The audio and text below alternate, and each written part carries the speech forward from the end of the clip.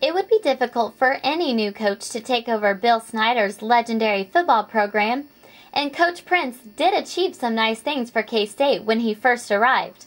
However, with little signs of future progress, along with some angry K-State donors, it seemed it was time for Prince to go.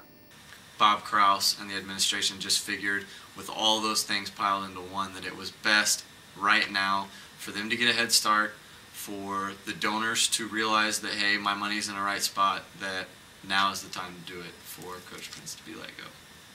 The decision to fire Prince during the season came as a bit of a shocker for some, but as it turns out, it was a very smart move by K-State. With what Coach Prince did this last offseason in signing a lot of junior college guys and already having a decent junior class for this year, it means that if you don't get rid of him this year, no coach in their right mind is going to take over Kansas State after next year if you decide to camp Prince after next year, because you lose so many seniors.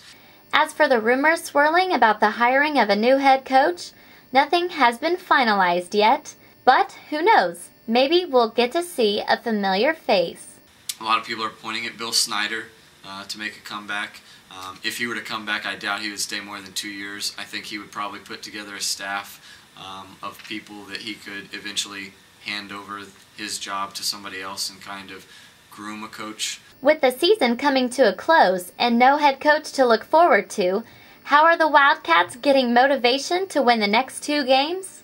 Biggest thing that these players have to play for right now is bowl qualification. They can still make a bowl if they win these last 2 games of the regular season. For now, we'll just have to wait and see what happens. From K-State, Whitney No, Manhattan Matters.